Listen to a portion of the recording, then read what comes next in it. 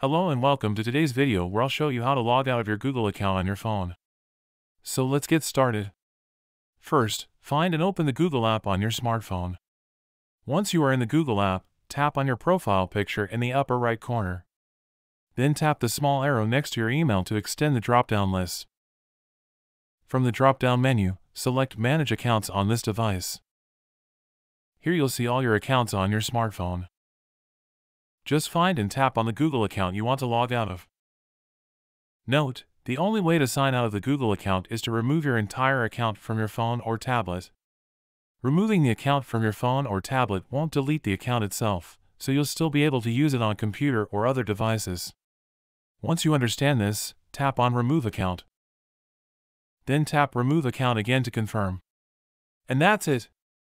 You successfully logged out of your Google account on your phone.